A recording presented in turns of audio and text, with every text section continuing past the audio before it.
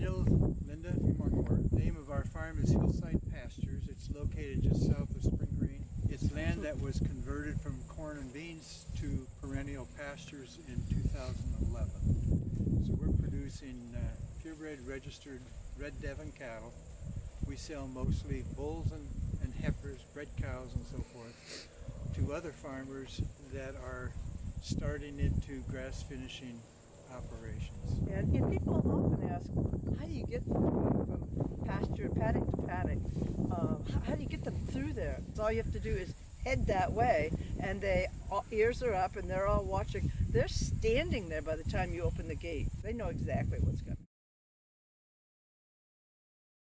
So it's an 80-acre farm plus 20 acres of leased land. This area here, you'll see that we've cleared a lot of this. This is kind of a savanna like in that. We'll show you kind of how we got this broken down into paddocks to control where they graze at what time and for how long and how much forage they leave on the ground when they get out of that paddock. The concept is to keep the ground at all times covered with a deep soil, with a deep root structure, so that when it rains, it's got the capacity to absorb a lot of water before it runs into the creek.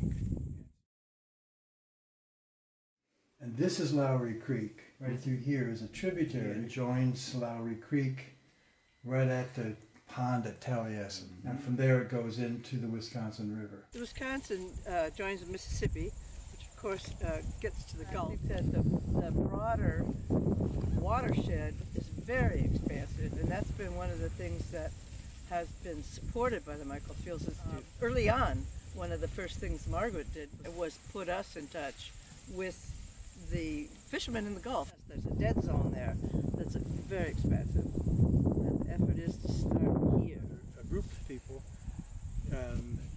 has been working with the Department of Natural Resources. Once a month, on the second Tuesday of every month, there are probably 5 different groups that measure the quality of the water in different locations along Lowry Creek. And it's been extremely edifying to learn about the importance of dissolved oxygen, for example, and clarity of the water. How muddy is it? How clear is it? How much it changes after a rain?